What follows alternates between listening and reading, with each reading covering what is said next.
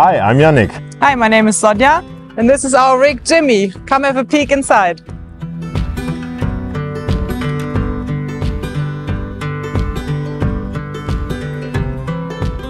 So this is our indoor living area. So we've got our kitchen here, we've got our fresh water system, which we filter down here in a two-way with coal and everything. So everything's out, it's really fresh. We make our coffee with it. We don't use the sink much. We actually do the dishes outside most of the time. It's all really small and we're outside most of the time anyways. We've got a lamp. We've got our fairy lights for more comfort. And then really important to us is this little tray over here. This is our coffee table.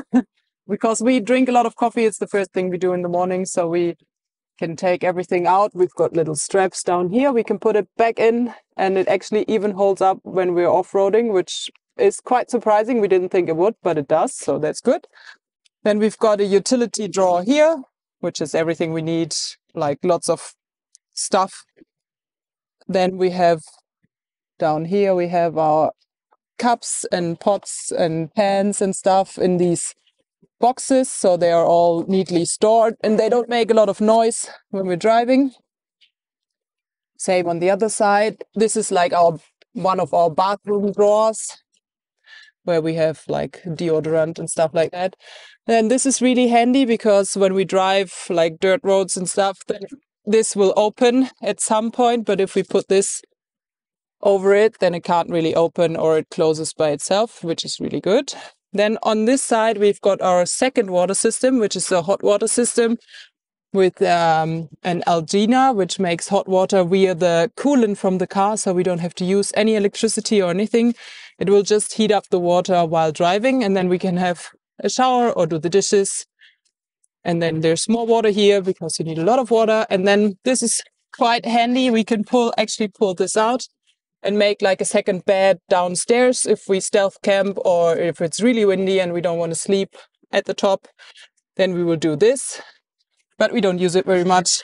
Just in the beginning, there was a snowstorm, but now not that important anymore.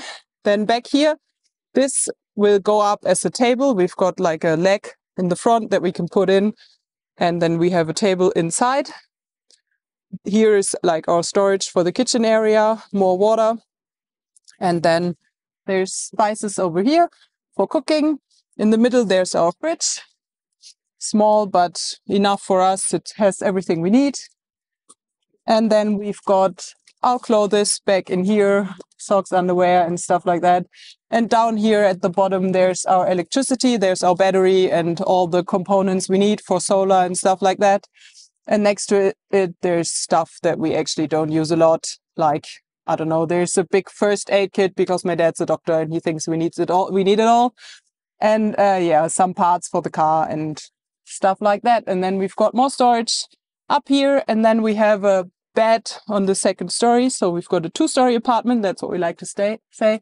And we sleep upstairs. You can just pull it down. And then we've got a really comfortable bed up there. And we even got a home cinema system, a really small one where we can lie in bed and watch movies and stuff.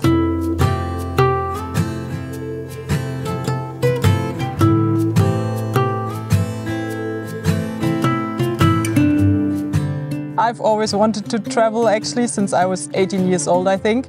And then I kept pushing it forward because there was always something up. First I had no money, then there was work. Then I actually met him and then he was still studying, so he had to finish his studies and he wanted to come along. And then I was more than 30 years old and it was like, I don't want to go backpacking in Thailand anymore. I'm too old for that. So we just settled on a car and that's how we came to Jimmy. I think the lure is that you have a lot of freedom. You can, if you have your home with you, you can just move and work from time to time, do something on the road, visit nice places. But basically you're free to go wherever you want to go.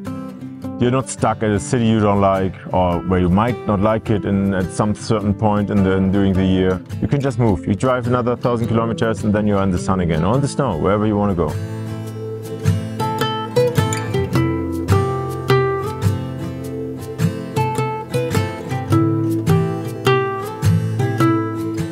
So So this is the entrance area to our indoor living area, kind of the in-between between outdoor and indoor. We've got a little shoe rack on this side, which is really handy because we never know where to store our shoes actually. Then we've got some more storage in the back, in one of the back doors, where there's just some first aid that you might need more often. We've got like our bathroom back here. There's like our outdoor wash for not polluting the environments, our toothbrushes, and in there we've got everything we need for showering. And then we have the shower plug back here. There we can turn on hot or cold water, and then we've got our axe and our saw for fires and stuff like that. So there's like a little part where we can plug in devices like cell phones, and really important, we've got the control panel for the Webasto back here, which is really important. It's like a diesel heater. It actually heats up the engine and not primarily the indoor of the car, which is why it's not as good as an air heater, but when you're in a really cold country, then it will make sure that your car will start anytime. And that can be handy at some points, but what is really good, when we're in bed, we can still just reach out and push the button and we'll have a warm car when we get up, which is really good. And then over here, we've got these mats that we can actually pull up. So these have a little bit of a function for cold and warm weather because it keeps out the heat or the cold. It works, not perfect, but it works.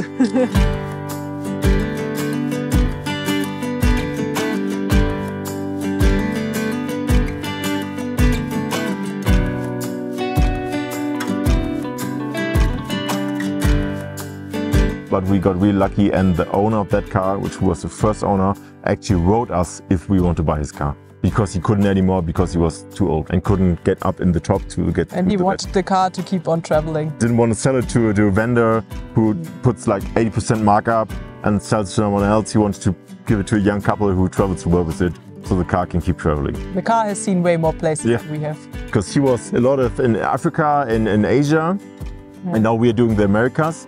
Yeah. So only Antarctica to go and we are full. So.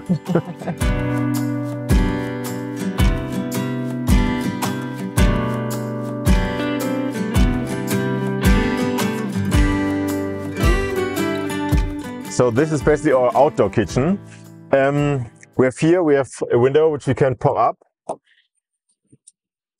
These are our max tracks, not the kitchen part, but when we are stuck in sand or something, we can put them down, put them under to get some traction.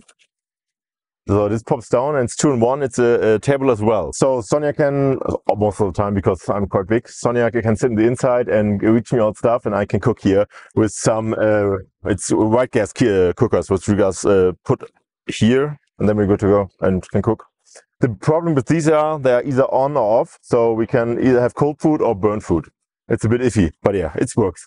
Another good thing is we have a 270 degrees awning, and that gives us shade and shelter from rain when it rains. So we basically can move in this area and cook without getting wet or sunburn. So that's quite nice. Because the car is so small on the inside, it really extends our living space. So we can be inside, we can open this door up, close this one, and we can move in and out of the car without getting wet, which is pretty nice. Additionally, to have more space where we can put stuff, we have a wheel backpack on here on the wheel.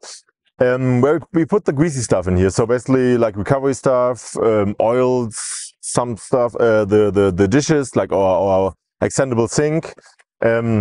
Additionally here, that's a grill we can put over a fire, which comes probably handy in warmer climates. Right now we don't use it that much because it's a bit freezy, but yeah, that's going to be great. Additionally, we have a ladder here, which gives us roof access, so we can reach the storage on the top and check out if the solar panels are still, well, snow-free, basically. So yeah.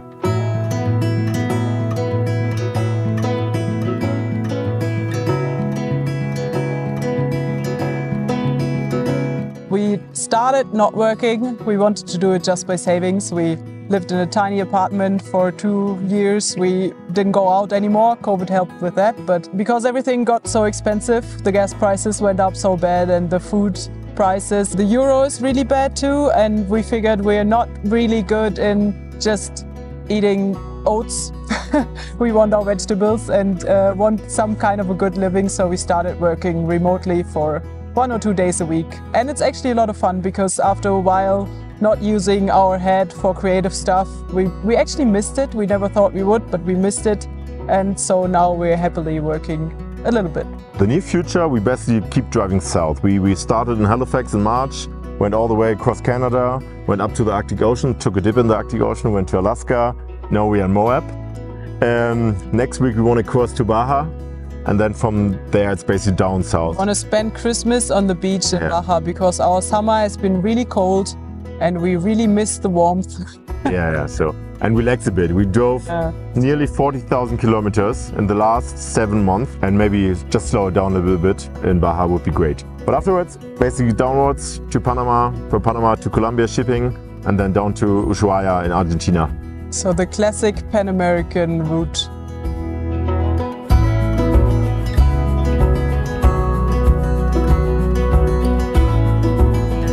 We have more recovery gear here, more like to pressure down the tires or pressure them up, or have like a warning vest if we break down. But well, it's a Toyota, so it's probably not going to break down, but yeah, you never know. Here, that's for the cookers. We can cook basically with white gas, which I just showed you before. That's the white gas storage, and that's it, cooking alcohol, which we can use indoors. Indoor, we have butane as well. So we have like multi-fuel, whatever where we are, what we can buy. So we are not that dependent on one source of energy to heat up our food. Here, that's a shower curtain or a privacy cube. It's basically a 1x1 cube which comes down, folds down, and we can, from the inside, we can use it as a shower. All right, here, that's the sub tank where we can put another 110 liters to the main tank, which is 90 liters. So we have 200 liters of diesel, which gets us 1,200 kilometers. As a recurring topic, storage is a big problem in our small car. So we have a lot of outside, but on the top as well. So we have a big crate there as well. As you can see on top of it, there's more solar. We have 200 watts solar, which feeds into a 150 amperes lithium battery. Every proper off-roader needs. There's a snorkel, which we need to when we go to 1.50 meter deep water. The only problem with that is when we go through that deep water, the engine can still breathe, but our car will be flooded badly. So we don't do that. We have a high lift jack, or how they call it a Widowmaker as well. So we hope we won't need that, but we have it in just in case. One more thing is Landcruisers are very off-road capable. But as this is our home and we are quite heavy with 3.4 metric tons, we tend to not do the really crazy stuff. More like a little bit off-road, a little bit nice spots where we can stand and park and have a great grill, have a great barbecue, but not the off-road mud adventures some other people might do in that car. So this is the Toyota Landcruiser J78. It has a 4.2 liter diesel engine. Has four-wheel drive, has diff locks in the front and in the back, so it's very, very off-road capable. So we are on the front. We have more storage for our camera gear and stuff we want to reach easily in the top here. So it's cameras, maybe GoPros, maybe some audio stuff. It's binoculars. I actually built in better speakers because the original one were not that great, to be honest. So I built that in because we drive a lot, obviously, when you're on the road. So you really want to hear something and not just road noise. But that's pretty nice. One of the things we appreciate the most, I think, and people sometimes forget it, we built in new seats. We paid kind of top dollar for them, but they were worth every penny of it because we had never had back pain in the last 40,000 kilometers. So that's really, really great and really, really good investment from our point of view. Yeah, to make it all a bit more nice and livable, we actually put cloth on here. So this one was actually broken because the pre-owner were like screwing in everywhere, building construction foam everywhere. It looks pretty bad. So Sonja put in a new cloth on it. It looks really nice, to be honest. As this car has no storage, there's more storage here. We can put stuff in here, put stuff in here. And we have a center console, which you can pull out, actually, here for easy accessible snacks. And more storage in the top for like small stuff, batteries, which we never use. One of the things we bought specially made for this car, which is not that often in Europe, are these bookshelves kind of thing. You know, where you can put books. Here on this side, we actually have a fire extinguisher in there and some self-defense things. If someone wants to steal the car, which we won't let it happen.